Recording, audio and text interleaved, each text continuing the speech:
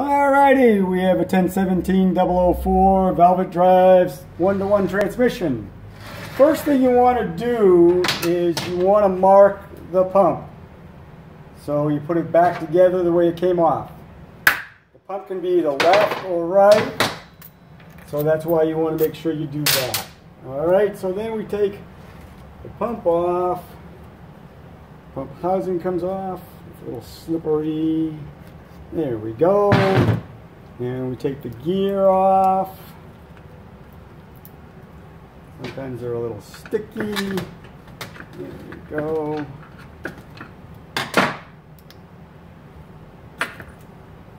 And what we're seeing here is some strawberry milkshake color. It means we've got it. They had water in the transmission at one time or another. Now we're going to remove the keyway.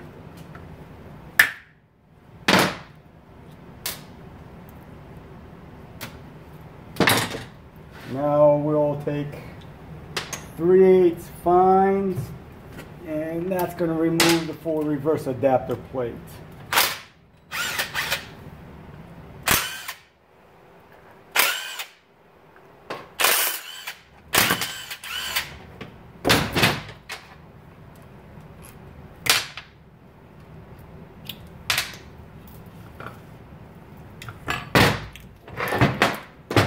Again, there's your indication of water again. This is the reverse piston. You tip that upside down, it drains all the fluid out of the piston chamber. Here's the input shaft, clutch, cylinder, reverse clutches, return springs, reverse return springs.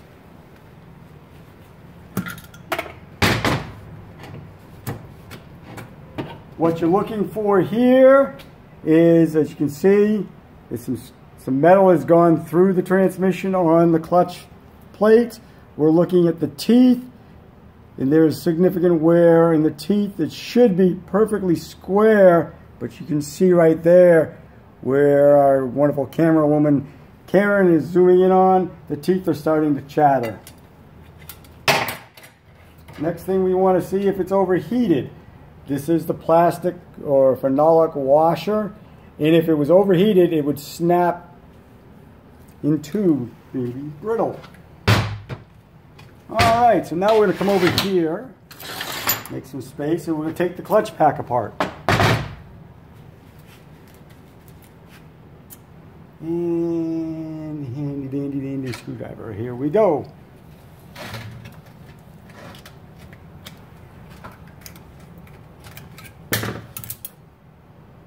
Outer snap ring, and then we'll do the inner snap ring next.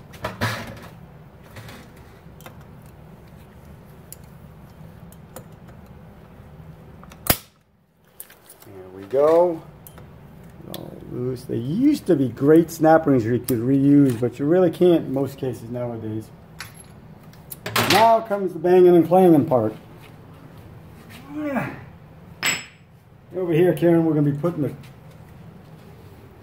clutch pack right on it, and we put aluminum there so it doesn't mar up your concrete. One tap, that takes the clutch cylinder off,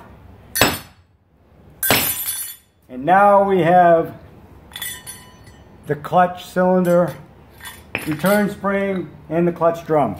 Alrighty, we'll bring it up here and we'll take a look at these things here, see what we have next. Looking at the input shaft, we're looking at this is the clutch hub. We're making sure there's no discoloration. We're also looking on the input shaft here where the bushings ride going into the planetary. All the gears look well. We're looking at the spline of the input shaft. It should be nice and crisp and sharp like this right here. Where your seal rides, you can see there isn't any wear there, so that's good. Next, we're going to look at the bevel return spring, and this is what usually happens to them.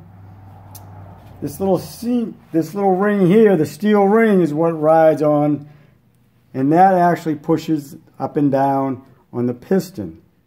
Sometimes they'll get blue and black, and they'll actually cut real big grooves. They just won't be shining like this. There's your clutch. You apply air pressure to these holes, holding the other two, and you blow the piston right off. Now what we're going to do is pull the coupling and the planetary off.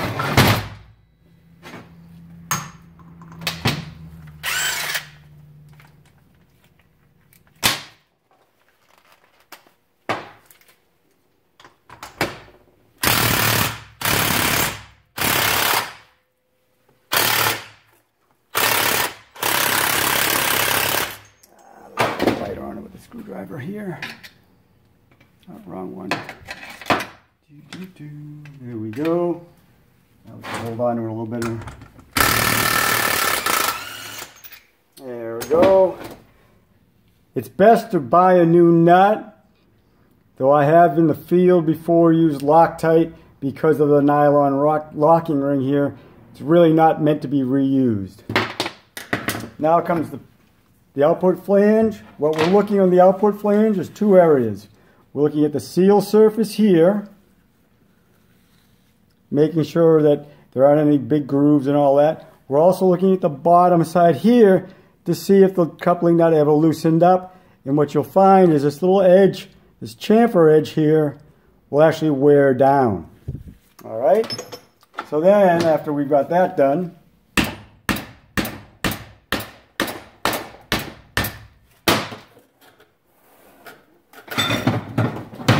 when in doubt, get a bigger hammer. Works every time. Now here's our planetary. You can see that we've had a little bit of water, huh? While we're looking in the planetary, you can actually see the gears on this are starting to wear and rust away. This is only used in reverse, so it doesn't see very much use, but you still want to have nice clean gears, not like these right here. What you're looking for is side-to-side movement.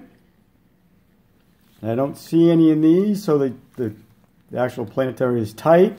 You're looking to see that the bushings are there and they haven't spun. Looks good. And then we're looking for the sealing ring surface here to make sure that's in decent shape. Alrighty, in the case itself, Karen can get up in there. You're looking, put your finger in there and see if there's any grooves. This actually has some grooves, so there must be a problem with the alignment at one point or another. Alrighty, again, this is Chris from Hale Marine. If you have any questions, feel free to give us a call at 804-333-3677 or email us at sales@halemarine.com and you'll get Karen. We're also on Instagram, Facebook, and YouTube. Leave a comment on any of those three social media sites and we'll get back to you as quick as we can. Again, this is Chris from Hale Marine. Have a wonderful day. I think somebody wants somebody. You want me or you? We shall see. There you go. Shoot. Yes, ma'am. From what? For auto.